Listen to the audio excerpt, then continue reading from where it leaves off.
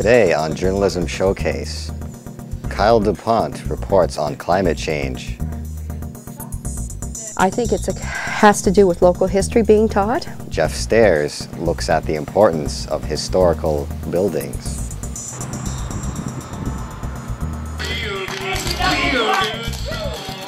And I look at how communities are staying healthy.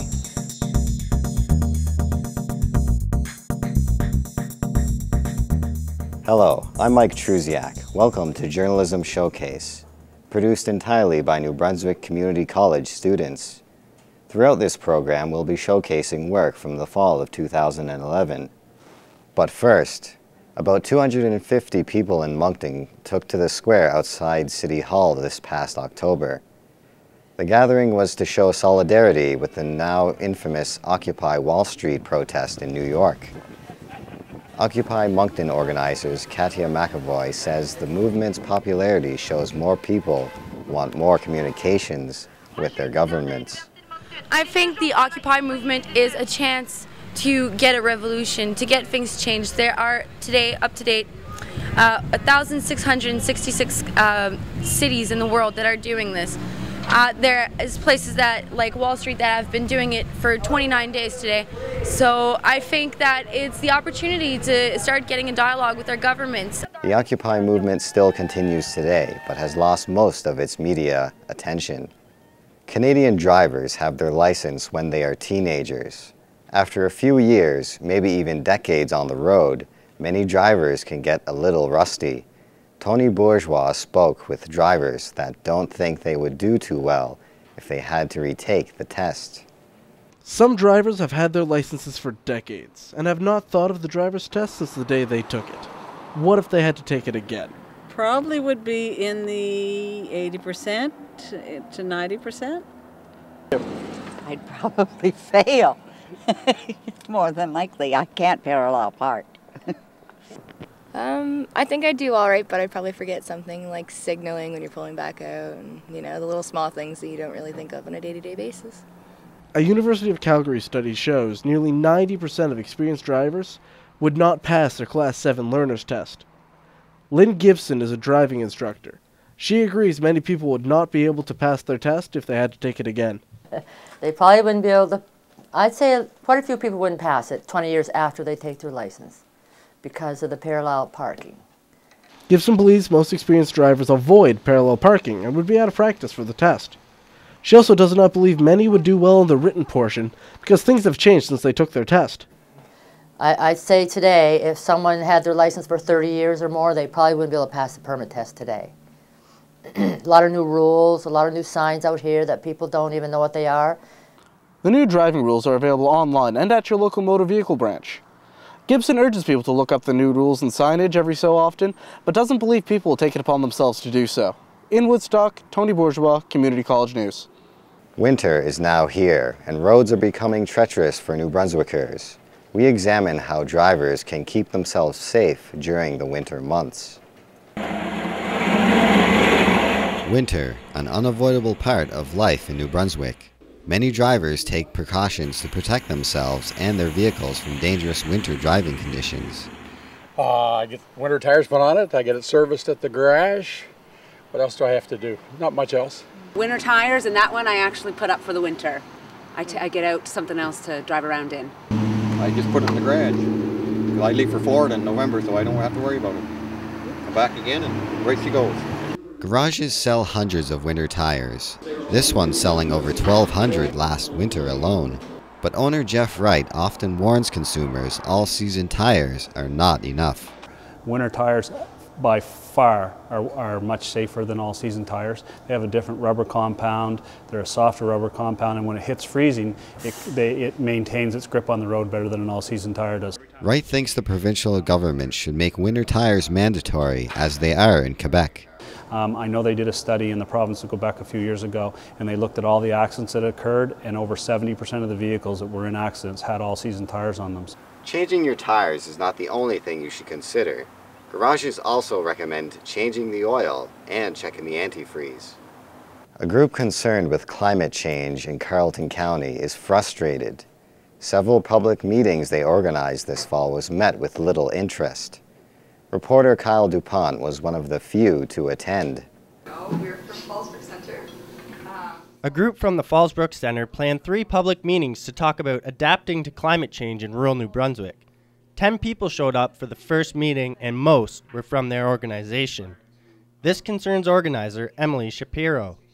This is an issue that I think we're tackling more and more. We brought up the disconnect with reality. I think we spend a lot of time on the computer. We spend a lot of time in front of the television. We spoke to some students who didn't attend the meeting and heard a variance in understanding of the issue. All I know is it's getting hotter and hotter.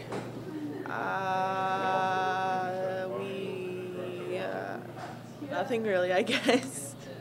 I just know that our climate is changing because of global warming. Shapiro believes that youth are not engaging in the discussion about climate change. She says that they view it as such a huge problem that it is hard to play a viable, active role in the solution.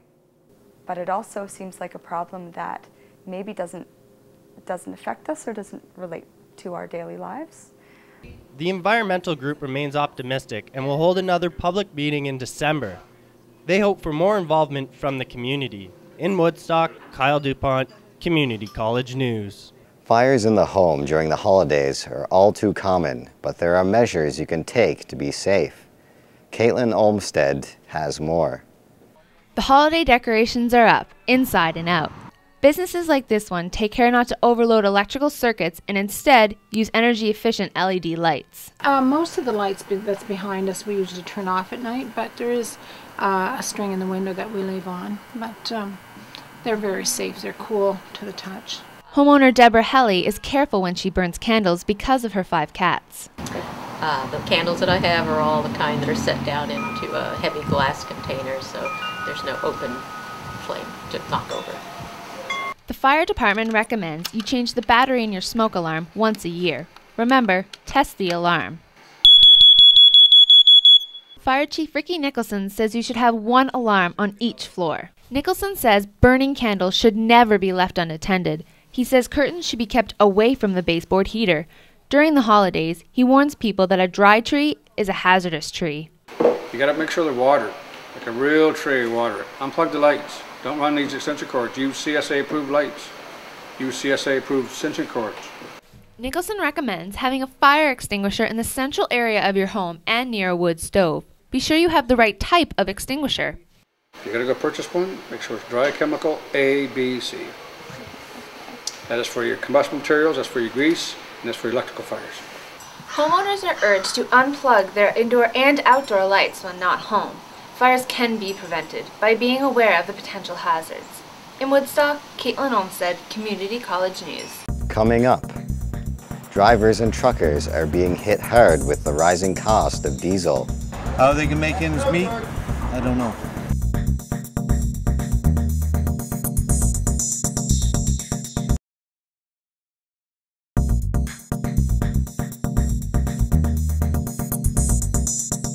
Welcome back. To see more of our work, visit jschoolnbcc.ca. Fredericton hosted the 2011 Canadian Under-18 Soccer Championships this October. Up to 1,000 people descended on the capital city for 50 soccer games. More than 400 players and 100 officials from 20 clubs across the country attended. The Green Initiative at MBCC Woodstock has been shut down. The committee was created 2 years ago to explore ways for the campus to become environmentally friendly. Jillian Traynor explains that the group's ideas could be implemented at other campuses. The Green Campus Initiative was only supposed to last 1 year. However, Principal Tim Marshall was able to get the program extended to 2. The campus implemented several strategies to make the school a greener workplace. Our approach was to try some different things here in Woodstock, and which we have, and we have shared that information and those successes that we've had with the other campuses. Marshall says the Green Committee thought of a way to reduce waste going into a landfill. For example, we banned the sale of bottled water here in Woodstock, which we believe is a good thing for the environment. Students can instead fill water bottles at any fountain in the school. Student Council gave everyone a reusable water bottle. Other achievements of the committee include switching light bulbs in the school to energy-efficient ones. Carpooling spaces were set aside solely for the use of carpooling students. Woodstock Mayor Art Slip says the carpooling spots are a good idea, and he hopes they stay. Greenway. When the college came forward with the carpooling program, we thought that was a wonderful initiative, and we were very, very pleased to work with them to provide some support for these spaces that you have here. NBCC President and CEO Marilyn Luscombe says that the Green Campus Initiative is not disbanded, merely on a hiatus. In Woodstock, Jillian Traynor, Community College News. Across Canada, provincial governments are pushing for more green energy. Ontario and Nova Scotia are leading the way in solar and wind energy, and an energy expert in renewable energies says New Brunswick is falling behind. Kyle DuPont examines the trend. In an attempt to become a greener province, New Brunswick has implemented 2 renewable energy plans, net metering, and an embedded energies program. Both add green energy back to the grid. The net metering program, which allows individuals and small-scale commercial entities to install renewable energy either in their home or their small business, and use that to produce their own electricity, to reduce the electricity they use or are required to purchase from MB Power for their own use. So that offsets their existing energy usage. Melvin says the Embedded Energies program is focused on large-scale projects. MB Power will buy the energy produced and pay 9.7 cents per kilowatt hour. The province and MB Power have another problem, the lack of education about renewables. Installing a wind turbine or solar panels requires a trained professional to do so, which is something Jody Greer, electrical instructor, says there is not enough of in the province. There's rules and regulations that you have to follow, and really there's no one to call, so we need to get our youth in the electrical business trained to do alternative energy. A greater understanding of renewable energy systems is important to the expansion of the industry. Jason Yerling of the Fallsbrook Center says the more people know about renewable energy, the more likely they will adopt it. I think the biggest way to increase the usage of it is to increase people's knowledge of the systems. So if they're more educated and they're more familiar with the systems, then they'll create a need, and that need will create jobs. The government's mandate includes educating the public about new systems of energy by informing the public of environmental benefits as well as the possible financial savings. The government hopes more people will get involved. Looking at education for folks that want to get into installing and maintaining, look at incenting folks to develop fuel, so biomass or wood pellets, to sell to individuals who have those types of systems. So it's really looking at the whole supply chain. The amount of electricity from renewable energies in New Brunswick is currently 30% of all generated power. The government has promised to increase the amount of green energy in New Brunswick to 40% within 5 years through expansion in conventional hydro, wind, and biomass. You know, some of the initiatives we're looking at is how can we further develop our own natural resources, you know, the forestry industry, for example, and use our own natural resources for heating or electricity purposes. So using, for example, biomass. Moving forward in renewable energies requires more education and professional training.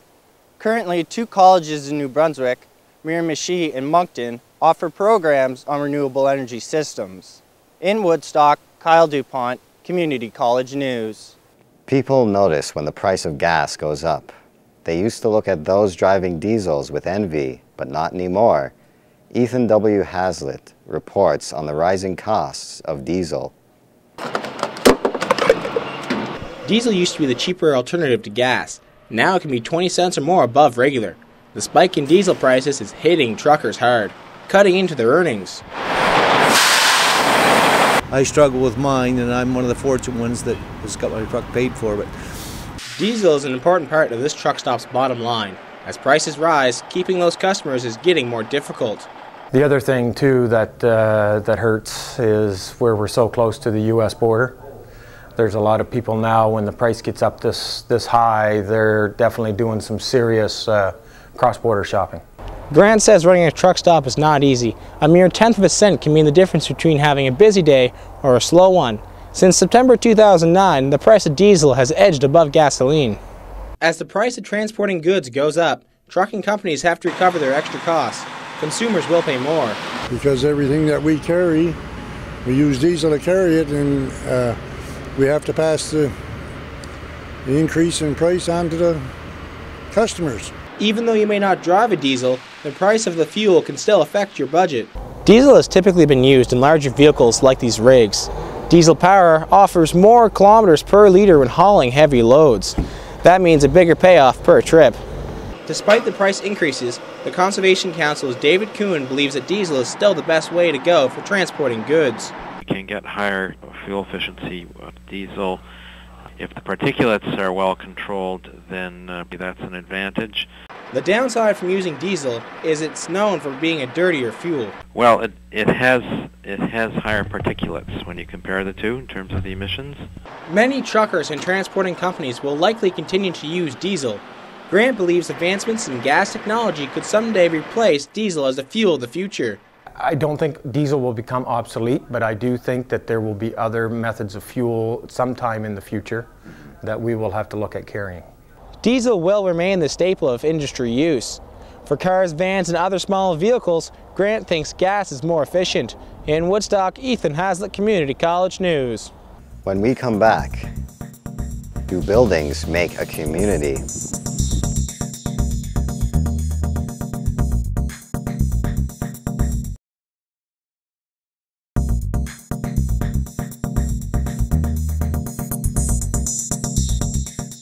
Welcome back. This show was produced entirely by New Brunswick Community College students. Tech innovator and co-founder of Apple, Steve Jobs, passed away this year. Apple products have become an integral part of the day-to-day lives of millions of people. We took to the halls with an iPhone 4 to see how people reacted to his passing. It's very sad news that he passed away, especially considering his long-time battle with, I believe it was cancer, liver cancer. I think it's a terrible tragedy. Not many people realize, but a lot of the technology we rely on a daily basis was actually originally developed or thought of by him. It's a real surprise because he's made such an impact on the technological world, but an even greater impact on the world at large because of, everybody I know has an iPhone or a Mac computer or some sort of software developed by Steve Jobs. Jobs had been suffering from pancreatic cancer since 2004. Since the news of his death, public tributes have been paid by such notable people like Barack Obama, Bill Gates, and Steven Spielberg. Today, cell phones are more common than ever. Health concerns are being raised, and people are being told to use cell phones less often. Jill Constantine reports. They may cause cancer. Hello? They recommend that consumers limit the length of phone calls and instead send text messages. I don't even have home phones, so cell phone is my only mode of communication. I'm self-employed and I use a cell phone all day, every day, but I keep my questions and time on it quite short. I need my cell phone. Cell phones emit non-ionizing radiation. The International Agency for Research on Cancer recently classified this type as possibly carcinogenic.